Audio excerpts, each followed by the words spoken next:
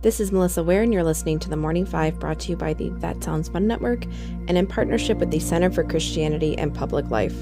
Today is Thursday, August 3rd, 2023. For our scripture today, I'm going to finish reading from Ephesians 3. For this reason I kneel before the Father, from whom every family in heaven and on earth derives its name. I pray that out of his glorious riches he may strengthen you with power through his Spirit in your inner being, so that Christ may dwell in your hearts through faith. And I pray that you, being rooted and established in love, may have power, together with all the Lord's holy people, to grasp how wide and long and high and deep is the love of Christ, and to know this love that surpasses knowledge, that you may be filled to the measure of all the fullness of God. Now to him who is able to do immeasurably more than we ask or imagine, according to his power that is at work within us, to him be glory in the church and in Christ Jesus throughout all generations, forever and ever. Amen. May God bless the reading of his word. Good morning, I'm your host Melissa Ware, filling in for Michael this week.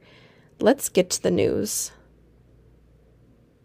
The U.S. State Department ordered the partial evacuation of embassy staff from Niger's capital Niamey yesterday due to last week's military coup in the West African nation.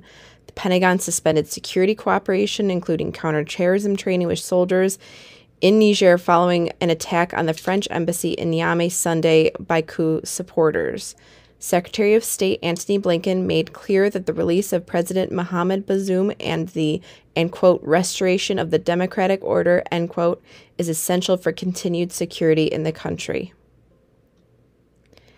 Next, the U.S. and Mongolia will sign an open sky civil aviation agreement. Vice President Kamala Harris and Mongolian Prime Minister El Oyun Erdene said yesterday in D.C.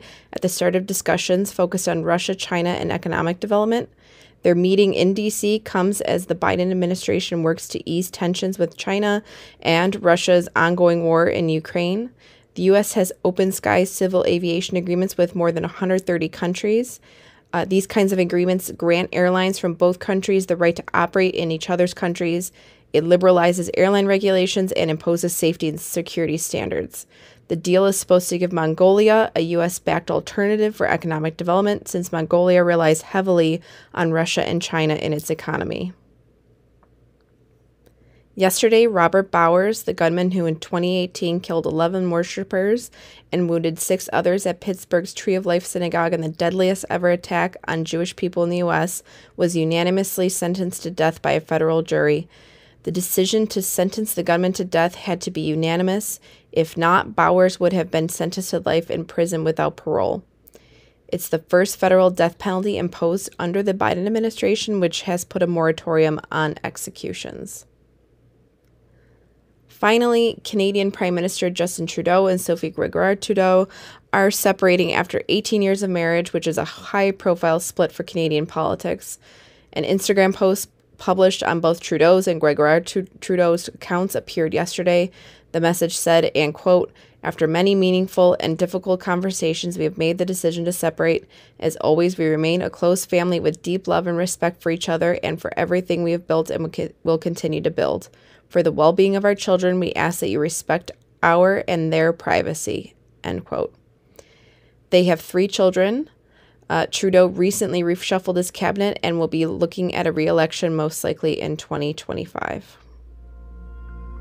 Let's end it there for today, and let's close with prayer. Dear Father, always near us, may your name be treasured and loved. May your rule be completed in us. May your will be done here on earth in just the way it is done in heaven. Give us today the things we need today, and forgive us our sins and impositions on you, as we are forgiving all who in any way offend us. Please don't put us through trials, but deliver us from everything bad, because you are the one in charge and you have all the power, and the glory too is all yours forever, which is just the way we want it. That's it for this week, and Michael and I will see you on Sunday. Have a great day.